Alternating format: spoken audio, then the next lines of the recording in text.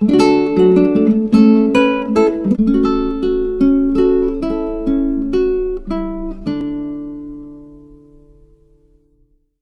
Shelley, 1792 to 1822, wrote a considerable amount of poetry in his short life, as well as penning pamphlets such as The Necessity of Atheism, which got him expelled from Oxford, and A Defense of Poetry, which contains his famous declaration that poets are the unacknowledged legislators of the world.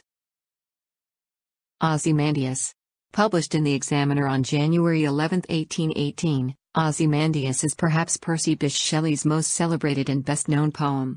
A sonnet about the remnants of a statue standing alone in a desert which was once the vast civilization of Ozymandias, King of Kings. The poem is a haunting meditation on the fall of civilizations and the futility of all human endeavor.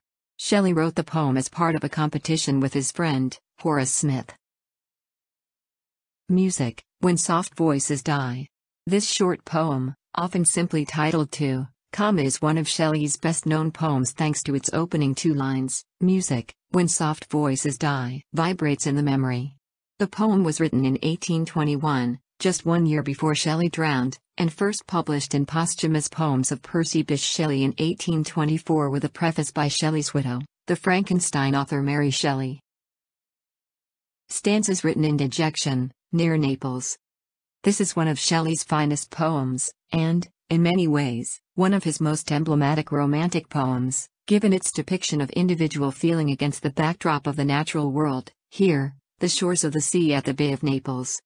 In his dejected or miserable state, Shelley reviews his life, muses about death, and thinks about what sort of poetic reputation he has carved out for himself. Mont Blanc.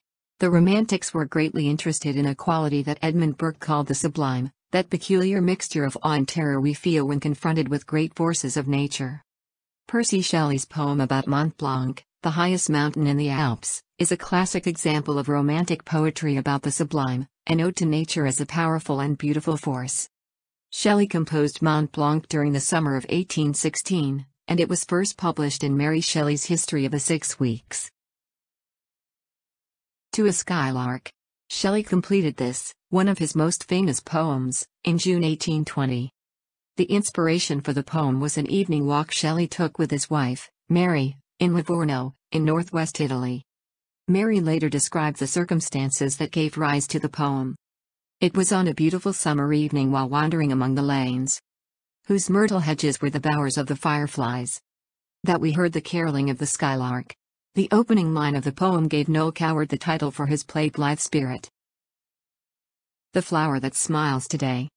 Sometimes titled Mutability, though Shelley, confusingly, wrote another poem called Mutability. This is one of Shelley's most widely anthologized poems and a classic example of the Carpe Diem or Seize the Day poem. Ode to the West Wind.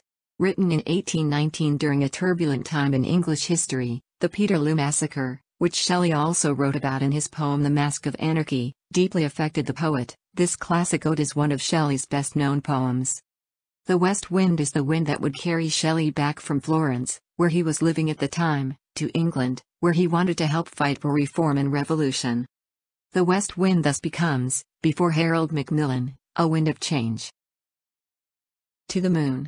We think this little poem is a homage to, or recasting of, a sonnet by the Elizabethan poet Sir Philip Sidney, 1554–86, who wrote a famous poem addressed to the moon. In Sidney's sonnet sequence Astrophil and Stella, Sidney's alter ego asks the moon if it has such a pale appearance because it is sick with unrequited love. It takes the form of a fragment, in which Shelley addresses or apostrophizes the moon and asks why it is so pale, much as Sidney does in his poem. Adonais. Shelley wrote this poem in 1821 as an elegy on the death of his friend and fellow romantic poet, John Keats, who had died in Rome of tuberculosis, aged just 25.